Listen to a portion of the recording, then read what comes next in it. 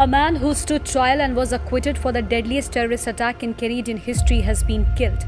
Canadian Sikh leader Ripudaman Singh Malik, and accused in the 1985 Air India bombing that killed 329 people, who was acquitted in 2005, was shot dead in an apparent targeted shooting in Surrey in Canada on Thursday morning. So who was Ripudaman Singh Malik? In 2005, Ripudaman was acquitted in the Air India mass murder case because of the lack of evidence. He was also a one-time supporter of the Sikh separatist Khalistan movement. In 1985, the bombing of Air India Flight 182 off the coast of Ireland killed all 329 passengers and crew.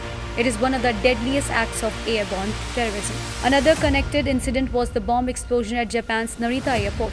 An explosion killed 2 workers who were loading baggage onto an Air India flight. Both the suitcases were traced back to Vancouver. Inderjeet Singh Rayat is the only person to have been convicted in the plot.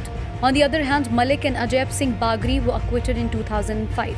According to the police, the attack on Malik appears to be a targeted shooting. The vehicle believed to have been driven by the shooters was located a few kilometers away, fully engulfed in fire. After setting the blaze, it's likely the shooters fled in another getaway vehicle. The search operation is underway.